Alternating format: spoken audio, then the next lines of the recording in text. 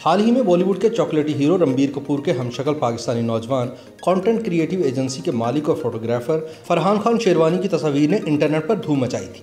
लाहौर के नौजवान फरहान खान शेरवानी की तस्वीर देखकर न सिर्फ पाकिस्तानी बल्कि भारतीय लोग भी धोखा खाकर इन्हें रणबीर कपूर ही समझ बैठे थे। फरहान खान शेरवानी की तस्वीर के वायरल होने से कबल अप्रैल में पाकिस्तान की खूबरू अदाकारा महफी शहजाद की हमशक्ल अरब फैशन ब्लॉगर रोजा की तस्वीर ने भी इंटरनेट पर धूम मचाई थी और पहली बार रोजा की तस्वीर देखने वाले अफराद ने अरब ब्लॉगर को पाकिस्तानी अदाकारा महफी शहजाद ही समझा था। रोजा की तस्वीर जहां पाकिस्तान में खूब वायरल हुई, वहीं इनकी तस्वीर को मशरक़ वस्ती और भारत में भी पसंद किया गया।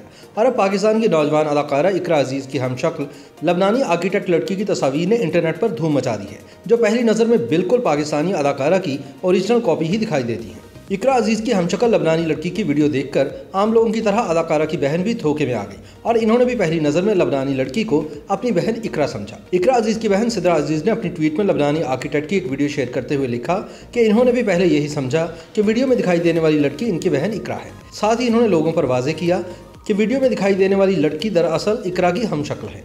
सिद्रा अजीज की जानिब से शेयर की गई वीडियो में लबनानी लड़की को अपने मंगेतर के साथ अरबी गाने पर गाड़ी में डांस करते हुए देखा जा सकता है।